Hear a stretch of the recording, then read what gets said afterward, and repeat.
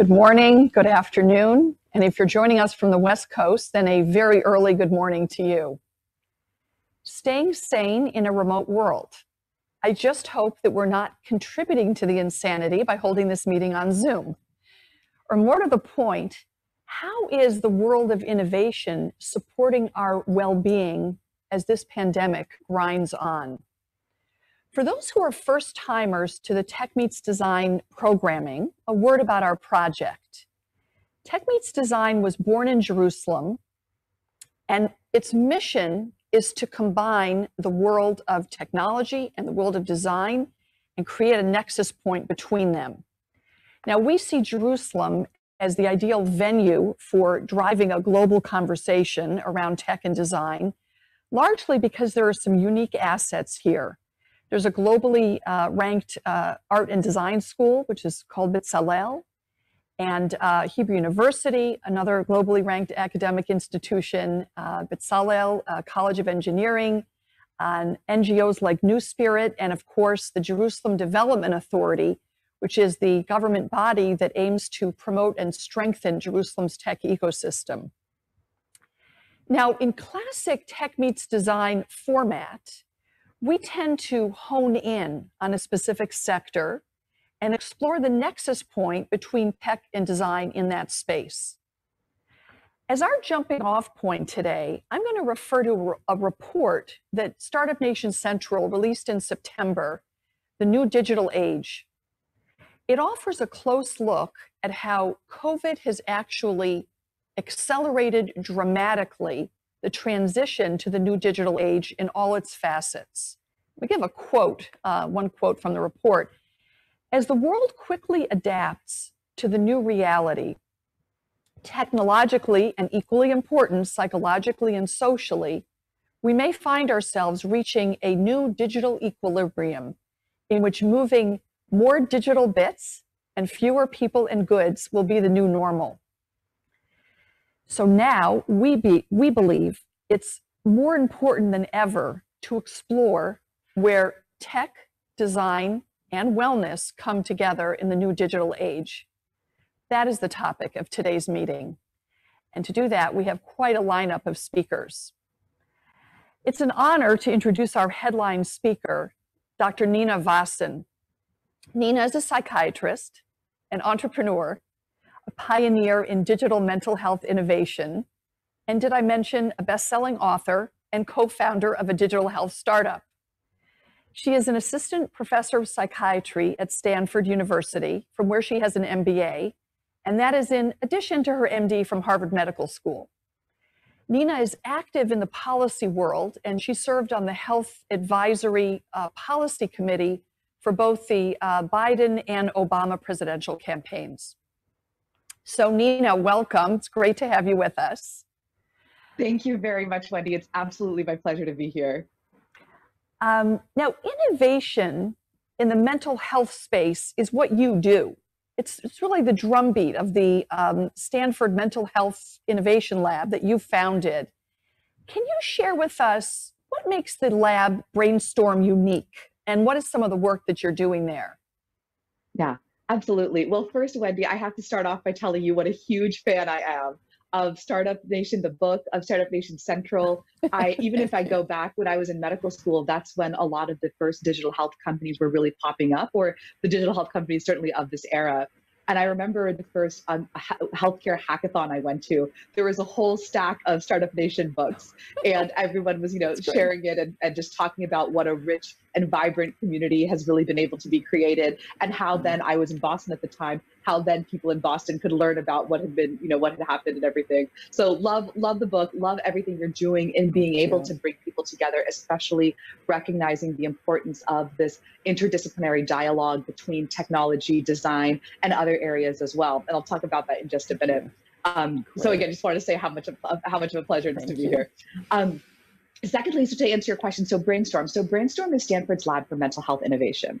And it started a few years ago. And in particular, one of the main reasons why it started was we were looking at the number of startups that were out there in the mental health space. Every year, more and more startups, being founded by really well-intentioned, passionate entrepreneurs, a lot of investment money, just again, that same sort of curve going up in terms of what people are investing in. But there was a disconnect because while there is all this passion and excitement in creating these startups, when we looked at the actual outcomes and specifically looked to see how has health improved, how have the diseases or issues that we're targeting, how have they actually gotten better, there was this big disconnect. And so it seemed like there is a problem here and we need to figure out why that is. One of the things that, in this process, I ended up speaking with a number of stakeholders in the field, including entrepreneurs, engineers, patients, doctors, investors, the whole kind of gamut. And there were a few key themes that really came up. One was that everyone felt very siloed in what they were doing, and especially by subject area. So, doctors had their kind of approach of how to do things. Engineers had their approach. Designers had their approach. But there was no shared language. And recognizing the importance of bringing people together, having that interdisciplinary dialogue and shared understanding, exactly like Startup Nation Central is doing, that's what one of the biggest things that people identified as their challenge and their need in order to really, understand things deeper and get to that next level. So the foundation of Brainstorm and, being at Stanford where we have a law school, an engineering school, a business school, a medical school, just really have the full kind of interdisciplinary studies there in the faculty. It's been a really rich environment to be able to then bring folks together. And the 4 areas we've focused on are medicine, business, technology, and design. So basis 1, interdisciplinary. The second thing is really how do we, and the bigger question that we're answering is when we look at a problem like mental health, there are 2 billion people around the world who struggle with brain and behavioral health disorders. Now, when we look at the, as a physician myself, when we look at the clinician side of the people who can provide care, it's really one of the biggest supply and demand mismatches that I've ever seen. And even if we were to double or triple the number of doctors, therapists, providers, which would take like a decade to do, given training and everything, it still would just be a drop in the bucket.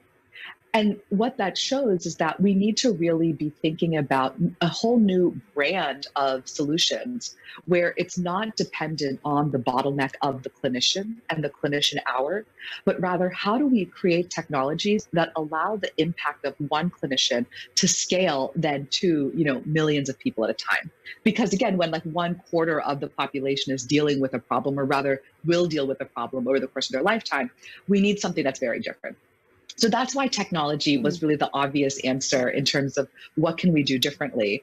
And so that's really what we've tried to look at is how do we then create technologies that address the whole spectrum of health from disease prevention through diagnostics, treatment, long-term management, and everything kind of moving forward. So the areas that we focused on, there are 3 kind of key mission areas: technology, diversity, equity, and inclusion, and youth and young adults. And those are really in the terms of the population. It's looking, where can we make the biggest impact? Where can we focus on, prevention? And also, in the United States, where the diversity, equity, inclusion piece is just, we're so behind, and issues like systemic racism have really, intertwined into the healthcare system. How can we use design and use technology to really undo some of the kind of systemic wrongs that we have as a society? So that's what we focused on, is that interdisciplinary element, being able to actually partner with companies and organizations to create new technologies. I'll talk about that in just a little bit. And what we've seen is just really a whole culture change around how people want to be able to engage in designing new tools. So it's really tearing down the walls when you talk about the multidisciplinary approach, and also moving psychological care off the couch, so to speak. Exactly. Now, this whole period of COVID has seen massive interruption, massive opportunity for disruption in the mental health and wellness space. So from where you're sitting, what do you see as opportunities for innovation in, let's call it, the mental health and the wellness space? And if you can also talk about this explosion of mental health digital startups. Yes, absolutely. And it's interesting, I mean, obviously one of the things that we're struggling with as a world right now is a number of businesses that because of COVID, because of the quarantine and pandemic, are at risk and have had to close down. I think we've actually seen the opposite when it comes to the health and wellness space, and especially in the context of digital, because that's the new world we're living in, right? And I want to actually take one quick step back to think about how did we actually get here and what are the big changes? I think that in this new kind of COVID context that we're living in, there have been probably 2 or 3 really big changes. And the first is actually culture. So, if we think about a year ago, a lot of these digital tools that were out there had been out there for a while, but the adoption was actually relatively low. In the adoption one, if we think about like in the B2B sort of setting and like, healthcare systems, hospitals, the kind of like businesses and clinics that might be adopting technology, but then as well on the B2C side in terms of having direct to consumer sort of programming and services and how much people are adopting technology. And really then overnight, there was this forcing function due to COVID, right? Of then everyone having to adopt this stuff. And I'll even say at Stanford, we're in the middle of Silicon Valley, like the patients we treat are Google, Apple, Facebook employees. And even as of January of this year, 0 of our clinics in our department in psychiatry were online clinics. Now, literally almost everyone is, right? And again, it's not, and we've been trying to do this for years and years, but as I said, because the culture wasn't there, it was actually pretty difficult to adopt. So now there's this culture where on both sides, on the provider side and on the patient side, again, and I'm talking, that's like kind of the more traditional healthcare arena, but even on the whole wellness side, even like being able to do yoga online and things like that, right? We're now used to and welcoming and able to actually do this stuff online. I'll give you an example just of my own clinic. My own just, patient care clinic. I used to have probably about like a 20% no-show rate before COVID. Now it's literally 0. Like everyone makes every appointment because they can, right? Because they're at home and they're able to just do that. And so that really then changes the abilities that we're able to, the solutions we're able to actually have success in. But culture is number one. The second thing is policy. And I can speak to the US in that we've had a number of policy changes that have really transformed the way that we can engage. So one is, we have 50 states. And when you get a medical license, you're licensed by your state. So you can provide care in that state itself. Now they've dissolved those state boundaries. So I, as someone who is licensed in California and New York, could not only see people in California and New York, but also in Kansas and Wyoming and Texas. And I think that really changes access in a very exciting way. Some other things are around payment. So digital sessions were not actually reimbursed by insurance. A lot of times they weren't reimbursed at all, or they were reimbursed at a much lower rate. And now that's actually changed. So and the reason I just bring this up is this is the environment and the context in which people are innovating in.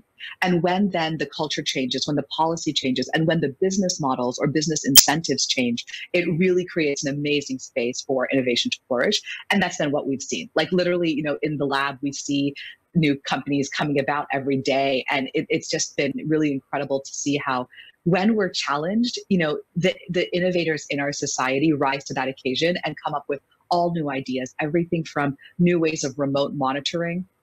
A company that I've seen is they're looking at substance use. And, if we think about there have been increases in substance use over this time because people are stressed out. And they've actually been able to design a wristband that detects alcohol content through your sweat. So instead of a breathalyzer or drawing your blood or something, it's a much easier way to actually see how someone's doing and then intervene when you see that those numbers are higher than you want them to be. So people are really pushing the envelope, if you will. Yes, and I can talk about social media, but maybe I can talk about that in just a sec. Okay, sounds good. No, I think you're just making a powerful case that geography has just ceased to mean anything. That's enabled all that to happen. Now, in today's world, you could make the case that all products need design to take into consideration our mental health and well-being. Can you share any best practices for this tech and design community? I know you did something with Pinterest, which sounded really interesting. Yes, exactly. And I think that's a perfect example. So thank you for bringing that up. So, Pinterest. So we worked with Pinterest, and we built out a couple different things. Now, let me take a step back to explain, what we were doing there. So, Pinterest is this platform with over 350 million users, and where most people go to it is to look at things like a couch. They're looking for a new couch, and they want to look at 20 different blue couches to figure out which one is right for them. Or, they might be able to catalog recipes if they're trying to have more kind of healthy recipes in their life. And so it's not a place, the reason I bring this up is it's not an obvious place to address an issue like health and wellness, right? Now, what the Pinterest founders found when looking through the kind of search query data is that the mental health, specifically things like depression or stress or anxiety, ended up being actually the fourth most common search term, categories of search terms in terms of what people were searching for when they came to this website. And so what that made them realize is, wait, while we never thought this would be a place for people to address healthcare, it turns out that people are coming here looking for help. What can we offer them? So there were a few different things that we did. One is that we worked with them and we actually took the same sorts of treatments and therapies that we would do one-on-one with patients in a clinic and translated it into these short, like 1 to 5 minute exercises that you can do on the Pinterest platform. So now when you go to the platform and you type in depression or tips after a breakup or stress, you actually get a new pop-up with a whole host of what we call micro treatments, these, evidence-based, scientifically rigorous treatments that you can do on the platform itself to address the issues that you're dealing with. This is really crazy. Right. And then the second thing actually that I think in some ways is almost like, that's cool. The thing I actually think is even more cool, and especially for the designers in the audience, is that we actually looked at how do we change the platform itself. So, for example, stress and depression are obviously one area. On the other end of the severity are things like suicide and self-harm. And how do we create an experience such that if someone is looking for content like that, they don't end up in this like doom scroll downward spiral of seeing darker and darker content, but instead there's an opportunity to intervene and help them get the help that they might need in that moment. And so we really thought about, what are the things that the platform is doing, that the technology is doing that could reinforce or actually potentially do harm? And, in medicine, we take this oath that first do no harm. And we want to really make sure that these tech products are following that as well. So some of the things that we did, one is we worked with the engineers around the algorithms of what comes up, what triggers something else, how do people engage in this content. And after teaching them about different elements around suicide and self-harm, we're actually able to change the algorithm such that now there's actually been, over just like a few months, I think like less than 6 months, there was an 88% decrease in self-harm content on the platform. And so that was just really big change in how users engage with something and where design can uniquely come in to really dramatically transform an experience. One more quick example I'll give is, if you go to Google and you start typing something in, it predicts what it thinks you're typing, right? And so if yes, it's like, we know that all too well. Yes. All too well, right? It's almost like a little creepy, but also pretty cool, finding that balance. But on Pinterest, what we realize is that same thing, like if you're typing in something potentially dangerous or something that might make things worse, how do we actually then make sure to not automatically fill it in? So we're not suggesting something that might take you to a darker place. So I think all of this is just really to show that the opportunity when we bring designers to the table with engineers and then also with like content experts, right? In the case of mental health and well-being with, psychiatrists like myself, in the case of, other elements of trust and safety, to have, a lawyer at the table or someone who works in like child exploitation or things like that, and really bring people together so that we can then come up with new creative solutions that no individual would really be able to come up with themselves. Wow. I actually think that Pinterest could actually be a case study. I could imagine, designers and engineers doing good in the mental health space. We'll save that one for next time. So we just have time for one more question. And I actually heard you on a podcast recently, The Armchair Expert with Dax Shepard. And it was a fascinating podcast. I recommend it to everyone that's with us today. But you talked there about how medicine and healthcare, including mental health care, is becoming democratized and personalized. Now, I know that you're also the chief medical officer at Real, which is a digital therapy startup. What can you share with us about how you can scale mental health services, which are very personal, and design them in such a way to have an impact at the same time? Yeah, absolutely. So I'm actually here in the real studio right now, which is I'm in New York right Yeah. now. I was in Palo Alto just a few days ago, and I share that story because Real was actually originally meant to be an in-person studio. It was meant to be this, almost like a WeWork type of place, a physical environment to be able to come and get direct mental health care services in a way that is not the kind of standard cold doctor's office, but something that's warm and inviting and creates community. And that's what we were actually planning to launch in April of this year. And then, like every story for 2020, and then COVID happened. And what we realized is that, the studio's going to be closed. We don't know when we'd actually be able to open it. And then we also realized, but there's this huge need, right? Because even in those first few weeks of the pandemic, we were seeing concerns around mental health off the charts, more higher than we'd ever seen before. And so literally over the course of 8 days, the engineers and designers came together to create a digital product from what for like a year had been planned to be an in-person studio. And now since then, for the last year, or that last, I guess 6 months or so, we've been this fully digital product that actually now launched about a couple months ago to the broader member base. And I bring that up because one, I think just that itself shows again the ingenuity, right? Like, we're all, as we've evolved to really rise to challenges and to see where when this global pandemic hits, what innovators, entrepreneurs, engineers, designers are able to do to really push things forward. And I think that that's a great example of that. Now, it also shows the agility of this team. Yeah. Exactly. Yes, that's a perfect way to say it. And to your point, the way that people traditionally think about mental health care, it is this very deeply personalized, but personalized in the sense of one-on-one, which I'll explain what I mean by that in a minute. And what we've realized is the one-on-one model, there's no way to really make that scale to, as I said, 2 billion people. Instead, what we realized is how do we then create a product that anyone can access? And when we think about access, that, one, it's really low cost. So Real has a membership that's less than $1 a day. And when you compare that to, when you compare that to traditional healthcare, one session with a therapist might be something like $200, $300. So to be able to basically, pay for in a year what you would for one session is very, very different. But then two, when we have the phrase meet people where they are. And when it comes to mental health, that's because of stigma, because of like education and a lot of misinformation, it's important to meet people where they are as a starting point. And that both has this figurative sense as well as very literal sense, which is, when people see me in my own clinic, they might have an appointment of like 2 p.m. on Wednesday. But when you're really struggling with your mental health, it's not 2 p.m. on Wednesday. It's probably like, 7 p.m. or midnight. You've woken up in the middle of the night or, like something like that. And you're not usually able to contact a doctor or contact someone who you need at that time.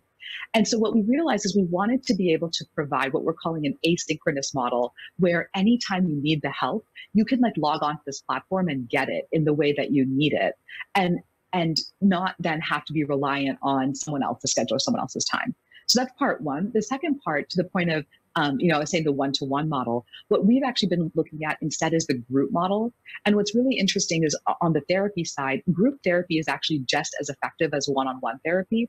And all of the data really shows that. But the world that we were living in before COVID, group therapy looked like, 12 people or 20 people having to be in the same room at the same time every week. And with all the busy schedules everyone has, it's really hard to get that consistency. Now that everything is digital and, you can even call on your phone if you're not at home or, if you're like, driving somewhere, you can still call in. It's allowed for group therapy to flourish in a way that it really was very difficult to before COVID. And the example I make here is if you look at something like education, we've built an entire education system around this model of groups or classes, right? You have 20, 30 kids in a class. In college, it could be anywhere from 5 to 500.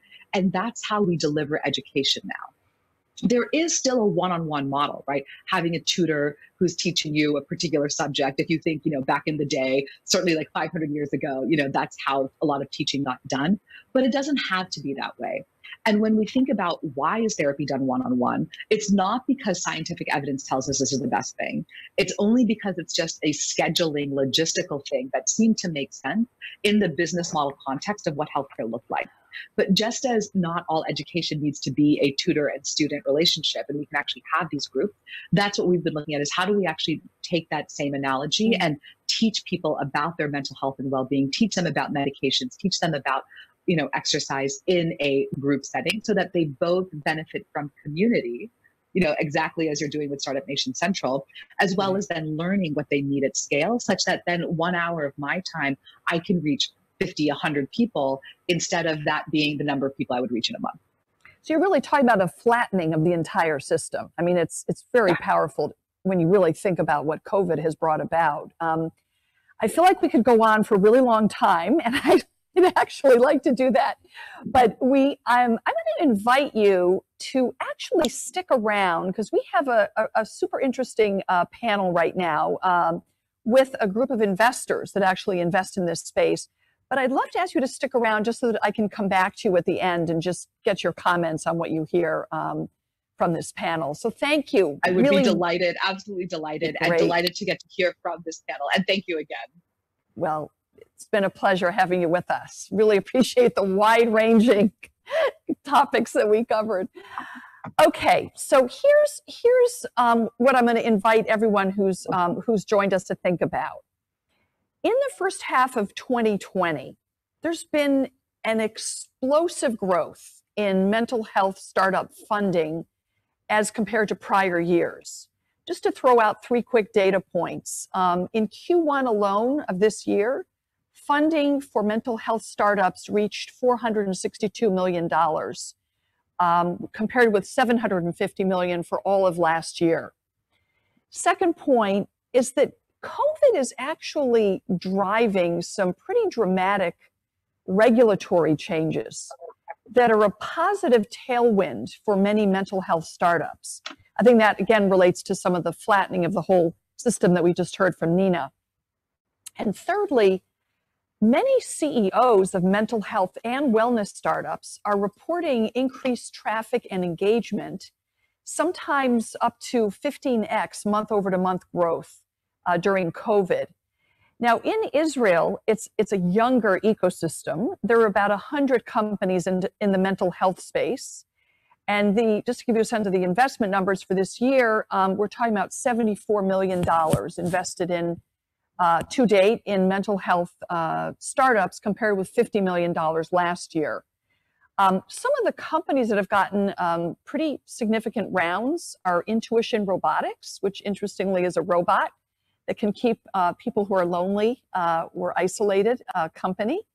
The second one is Nanit, which actually takes the sleep monitor for babies to a whole other level. And the third is XR Health.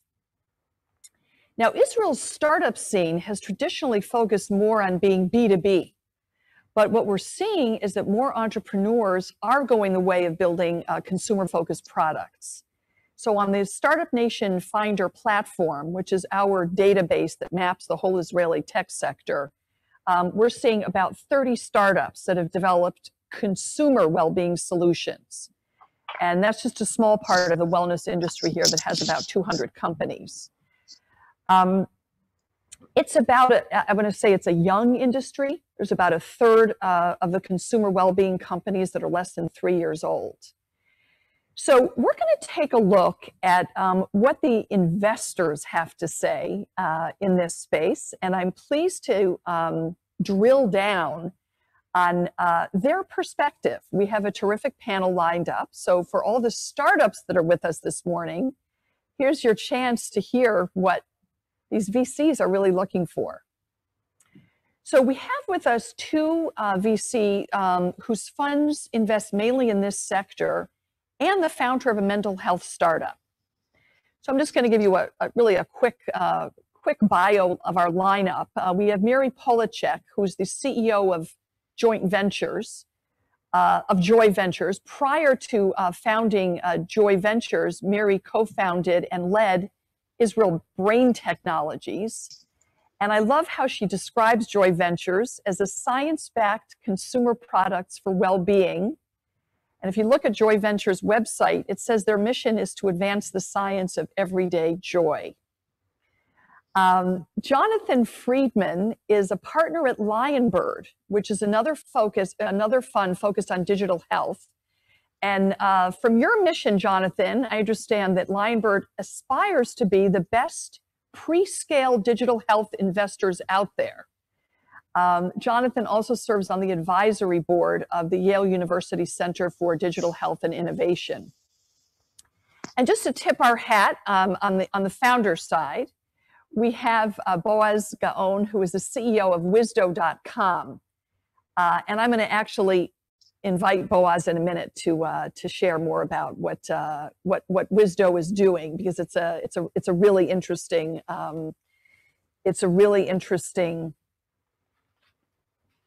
startup, actually company. Now, for Mary and Jonathan, okay, I'm going to key off what Nina just said, in that we're now seeing more design-oriented, consumer-centered companies, many of which are focusing on digital health, mental health, and wellness. You both must have really interesting deal flow. Based on the wide range of ideas and products that you're being pitched on, what can you say in the wellness space that's standing out right now? And at the same time, I'm going to ask if each of you can relate, is there anything special in Israel that's standing out in this space? So Mary, I'm going to start with you. Thanks, Wendy. It's great to see you and great to be on this panel. Thank you for inviting me. So this certainly has been an interesting time, and the interest that we have in this space is obviously comes before the current global pandemic. Obviously, the recent year, as Nina said, has accelerated a lot of the awareness and demand. But we've been looking for innovative solutions on stress, anxiety, sleep issues, loneliness for quite some time. And as has been mentioned, it is still a very young category, and the first generation of products are still in the process of proving themselves, proving their value, both in terms of the effect that they have on the user, the ability to really create some kind of a change, but also, as has been mentioned, in the design aspect, which is, how do you create a product that's not only effective, but also can be seamlessly integrated into people's everyday lives, so that they'll indeed use the product and benefit from the product. In terms of what we've been seeing, there are various technologies that we believe can really help to create this sort of immersive, engaging experience that will help people kind of feel good and take better care of themselves. So, for example, gaming platforms that can really, in the past, may have been used for competitive content and violent content. We can use gaming, for example, as a tool to start helping people work on their soft skills, on their social interaction, on feeling good, and enhancing their emotional resilience. Obviously, virtual reality and various other immersive type of technologies, and any technologies in that case that create sensory stimulation, are very interesting to us. Okay. Now, Jonathan, same question for you. Sure. So I'll even get a little bit more specific on some companies that I've been recently excited about. We recently actually invested in a company in the post-hospital discharge space, which I think is a great example. You would imagine by now that the mental and behavioral health space is very crowded, given the attention and the funding it's gotten. But I think that it needs to be integrated intelligently into the patient journey, especially in specific areas, where there's times of crisis and there's a need for a trusted advisor, and also specific demographics. They need a kind of custom solution. So if you think in those terms, there's still plenty of white space ahead. So, for example, there's that company that I mentioned. There's another one that I'm speaking with that is dealing specifically with business owner depression. 60% of business owners feel depressed more than once a week. I'm sure, the startups on the call, the founders can relate. This is also Main Street, though. It's not just the technology companies. And I'm sure that's increased since coronavirus. And when you think about them, this is a segment with very little free time, strange work hours, unique challenges, but a strong need. And so really the language, the data integrations and the marketing can all be customized, with a design-oriented thinking approach, to really differentiate in some of these categories. And Jonathan, anything interesting coming out of Israel that you'd like to share? Yeah, so those particular companies are from Israel. There's even one more, a company that it's funny, Miri introduced me to called Calmago. It's actually a product that helps you calm down using 2 proven anxiety relief methods in one device. So number one, it has an adaptive technology that gives you personalized feedback on your exhalation, and it kind of activates the parasympathetic nervous system by making sure that you exhale, to your personal maximum capability. And then also there's multi-sensory stimulation, calming lights, vibration, scent, touch that allow you to achieve mindfulness. And it's interesting, there's a growing number of studies that show effective breathing techniques can actually help with a wide range of issues, anxiety, pain, insomnia. And it's really the lowest common denominator for calming the body and mind, yet it's difficult to implement. So it's really a great example, I think, of if you can just come up with a solution that is consumer grade and leads to high satisfaction, it can lead to high adherence, which is the best, drug you can hope for. It's interesting that a startup dedicated to being calm is coming out of Israel. That's somewhat fitting, actually. So before we turn to Boaz, Miri, I just have another question for you. I know that Joy Ventures is not a traditional VC. You also have a venture creation platform. Can you share with us why you chose to go that route and what value is it bringing? Sure, yeah. So when we started out investing primarily locally, we saw that there are, it's still a very young category, still not that many companies, as has been mentioned. And we felt that it was really our job, our responsibility to create that, to increase the market awareness, to get founders excited about this huge market opportunity, which we believe is continuing to grow at a very fast pace, and to help really to catalyze the generation of innovation and new ventures. So we have actually a sort of multi-pronged approach there. One thing we do is we look for innovative technologies in academia that could potentially be turned into products. We work with entrepreneurs. We have an entrepreneur in residence program that we actually just launched this year, working with experienced founders who are kind of looking for their next adventure, their next startup, and are interested in this domain. We invite them to come in, spend a few months with us, and kind of learn about the market, learn about the the current landscape, and try to think of ideas for new companies, for new products. And we also work with the greater community, partnering with various schools and running courses that also promote sort of understanding of this space and promote ideation and new venture creation. So you're really taking on the whole ecosystem in all its facets. It sounds we're terrific. trying. Now, Boaz, I want to turn to you. I found what you're doing at Wisdo fascinating and actually a little bit hard to get my arms around.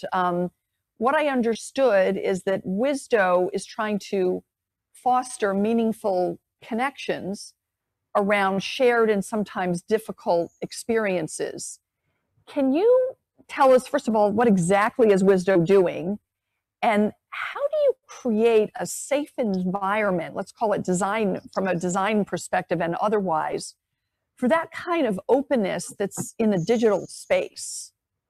Absolutely. And thank you for inviting me to this very distinguished forum. So, at its core, Wisdo does something very, very simple, which is to increase social health and wellness by introducing you to people who can make you feel better about where you are and where you might get to. And we do that by changing the way introductions are made online. Instead of introducing people online to the type of people that you would usually find online, which are people who are A, ranked as popular, and B, people who are already in your social graph somehow. We connect people who are in the midst of or have just embarked on a major life journey. And as you said, it can be a positive thing, it can be a less positive thing. We continuously connect them to people who answer the 3 different criteria. One is people who've been there. People can say, I understand, I'm not going to judge you, this is not a popularity contest. The second is people who've been ranked as helpful rather than popular, earning badges along the way. And thirdly, people who can be available to them for that type of conversation within seconds. And the way we make those matches is really interesting, which is basically we crowdsource the shape of any consequential life journey. We invite every new user to map exactly where they are on the trajectory of that experience in a very granular way. And then we capture that data and continuously make those introductions, which is why we've been able to lower loneliness by 60% within 2 weeks of using the product and increase social resilience by 6% in the same time frame. So that is basically what Wisdo does. To your other question, safety and trust, I'd say, are one of the main assets that we've been focused on since we launched, 3.5 years ago. Also why we won, quite a few awards. And the reason that we've been able to do that is because, and that goes back to your question to all of these, distinguished panel members, is that users expect more. And I think this trend has accelerated since COVID. People are no longer, and by people I mean, consumers online, are no longer excited about the magic of being able to connect to anyone on earth. They're also somewhat exhausted of this popularity high school contest that all of us have been kind of playing for about 20 plus years. They're looking for a better sense of connection, which is why they, many of them are willing to step up and play a role ensuring that type of experience to other folks. And more specifically to your question, what we've done is we've created a hierarchy of community where the more helpful you are on the platform, you earn editing rights along the way that are able to basically distribute the load of keeping the platform safe with a lot of technology and AI that comes into play. So if you had companies like Wikipedia doing that for knowledge, and you had companies like Waze doing it for transportation, you now have companies like Wisdo and I guess others who can do that to foster a deeper sense of connection between individuals. Okay, that's pretty impressive. I'm going to ask one more question of Boaz, and then actually turn it back to Miri and Jonathan. I also want to point out for the audience that's with us online, we're going to have time for a couple of questions at the end. So if you want to send in any questions through Zoom, feel free to do that. Boaz, just very briefly, because I think we're running up against the clock here. Any advice that you can give for entrepreneurs that are looking to integrate smart design into their mental health and wellness startups? Yeah, first I would say, commit to it. I think that along the way, a lot of shortcuts are going to present themselves and delude you to think that they would pay off along the way, and they never do. Again, maybe it's the times that we're living in. Maybe it's just that, again, the online kind of universe has been around for quite a few years now, and people have really raised the bar on what they would expect. Eventually, it's going to be very difficult to engage and retain users for long cycles of time, and by that I mean years. That is where we put the bar. If the UX, UI, just overall design experience is less than the best that you can make it. And the second thing that I would say, which is fairly obvious, is hire really great people, but not only talented people, but also people who are motivated to commit to that type of execution, because something happened along their way in their own personal lives that have made it very clear why, you know, it's important to spend your years as an entrepreneur doing something that eventually helps people rather than something that doesn't. So I think if you can commit to those two things and do that consistently, you're going to be in better shape. Sounds like very sound advice, I have to say. So we're going to close actually with Mary and Jonathan, just very briefly. Actually, I'm going to ask you a two-part question. You can give a very brief answer. First of all, if you can just share with us what criteria you think is needed in order to stand out in the market from your investor perspective. And Nina actually texted a very good question. If you could relate to this whole tension between engagement and effectiveness. So two-part question for Mary and Jonathan. So in a way, I think Nina kind of answered the question for me in a way, because and this is the big challenge is we're exactly looking for companies that can do both, right? On the one hand, they create this amazingly designed experience, and that's how we work with our entrepreneurs too. We connect them to designers. We've also, actually one of our first investments was a graduate of design school and a bachelor's degree in neuroscience. So she combined those two components, designing this beautiful biofeedback product that is both lovely to use and effective.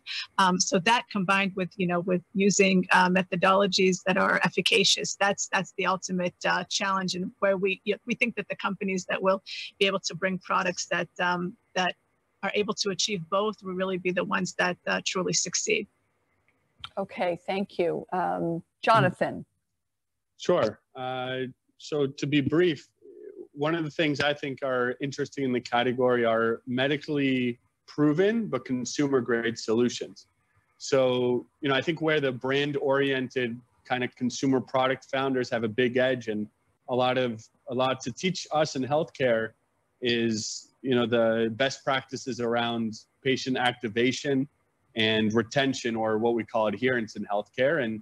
And that's critical if you're going to, to make an impact. And of course, though, consumer D2C, direct to consumer marketing, seems to only scale to a certain point. And oftentimes when you're dealing with health, you have to find a price carrier, a third party that will pay for the intervention. And so you need to know how to package your value to tap into the massive pool of healthcare spend, whether that be as a supplemental benefit or as a reimbursed product. And so we're looking for companies that know how to straddle both worlds.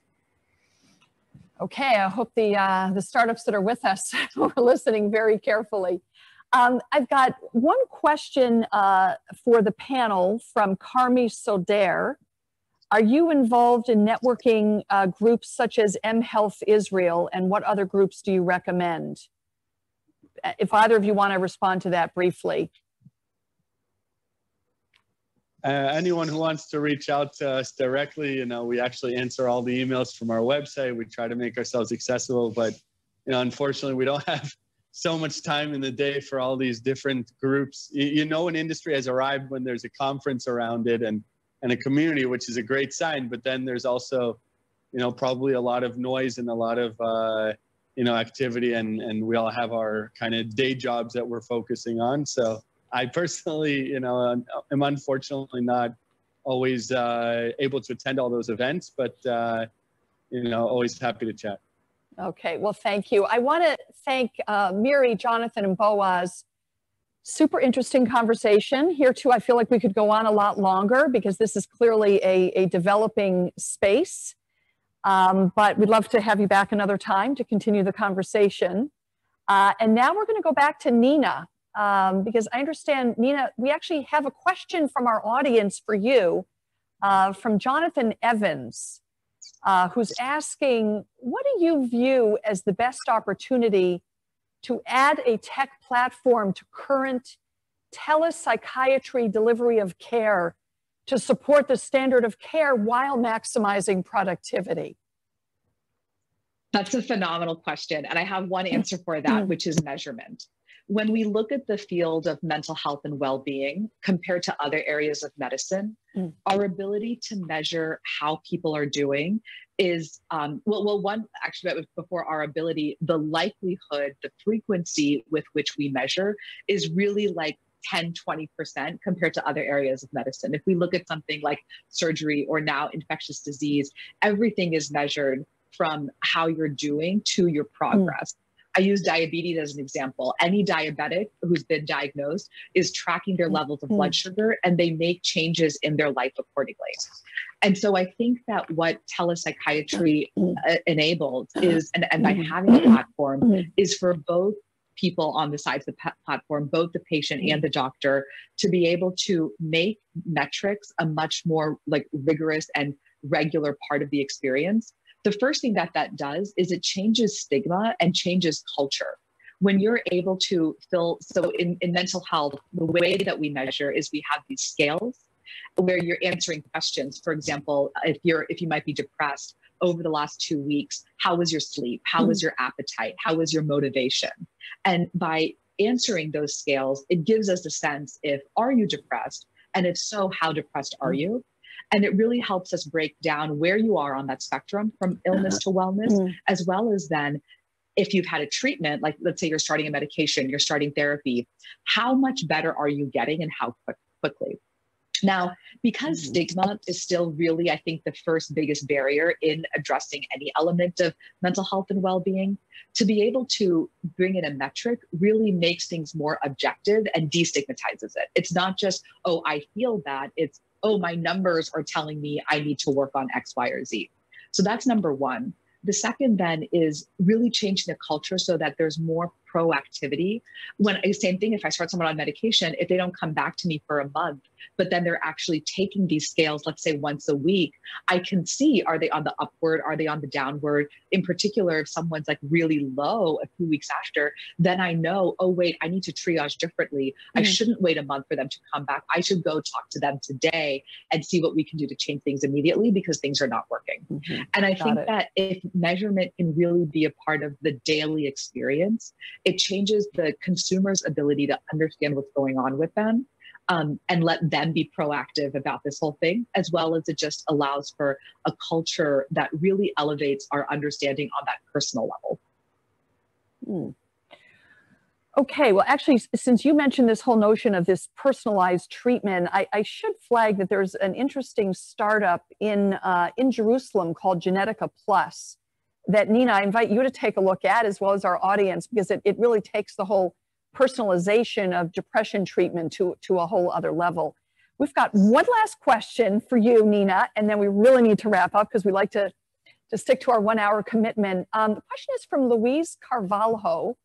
How do you see the expansion of all these movements and funding to support low and medium income countries? I mean, I think that's way overdue. Honestly, you know, I'm in the middle of Silicon Valley, and I think a lot of products get created for some cases, you know, the working well, some cases really just kind of like the upper classes that are already more aware of things, more kind of in tune with what's going on. And both if we look at a single society being able to address that part of the population, as well as then on this global level, you know, we really need to do more to properly design for the whole spectrum. And I think that this is actually really a great opportunity for designers to think of a lot of the current products are not really well suited for, you know, lower resource environments or lower resource communities within even, you know, broader, more kind of, you know, developed nations.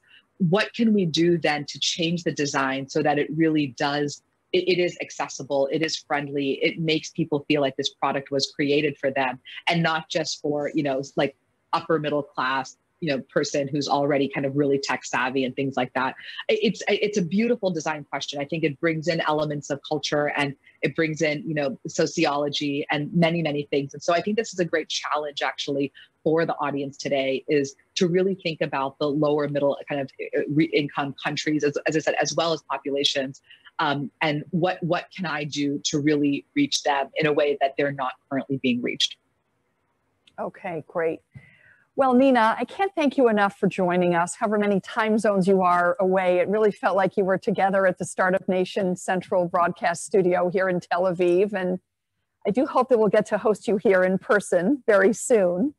I think you really gave us a window into this new but flourishing ecosystem and really a sense of how people all over the world are getting off the couch and relying on a wide range of tools, chatbots and apps and digital support groups to combat some of these modern day issues that are so prevalent, especially during a pandemic. If we learned nothing else, it's that as we're moving into this new digital age, the opportunity to bring design together with technology and wellness with mental health technologies is really unlimited. And I do want to thank everyone that joined us today. We hope that you will stay in this conversation with us at Tech Meets Design.